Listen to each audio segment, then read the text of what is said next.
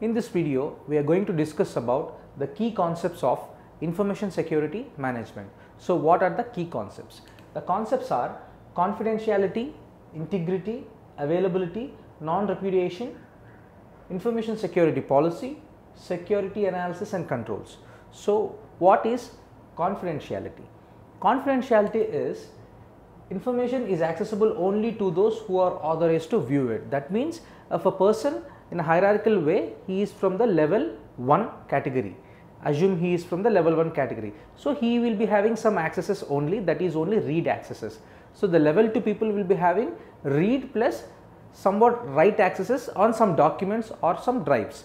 The same way the manager will be having read and write accesses.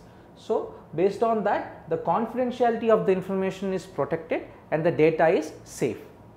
Coming to integrity, information, especially when being communicated, it is protected against unauthorized modifications. That means when you are sending an emails, assume you are sending an email from your project or your company's email ID to the customer.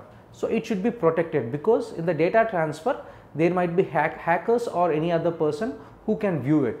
So, it should be PIN protected or password protected.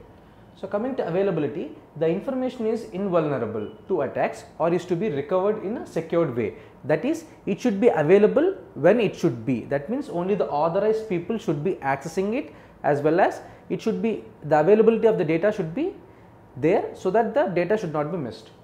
Non-repudiation, sender of information cannot deny that information has not been sent by him. So, that means that it should be authorized as well as it should be available, and also it should be confirmed it got from the correct domain or it got from the correct person.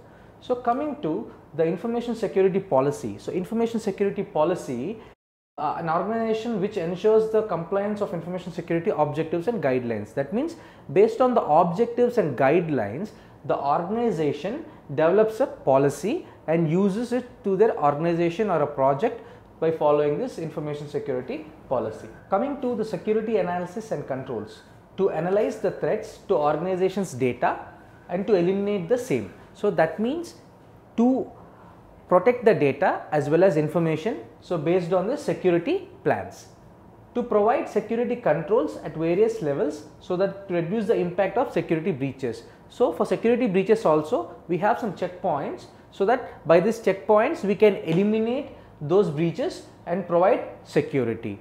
In the next videos, we will be discussing about the metrics, roles and responsibilities in information security management.